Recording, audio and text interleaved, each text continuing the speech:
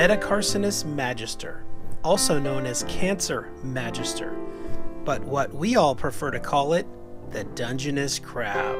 Dungeness crabs can be found in the Pacific Ocean from way up in Alaska all the way down to sunny Southern California. They generally inhabit coastal waters up to 100 feet of depth, but can be found in deeper water.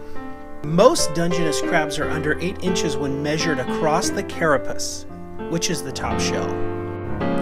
Always be sure to properly measure your catch. Keeping only legal males is the way to go.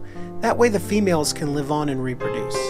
One large female Dungeness crab can carry more than 2.5 million eggs. Sustainability is the key, so gently put those females back in the water so they can reproduce. Dungeness crab season here in California is typically from early November to June.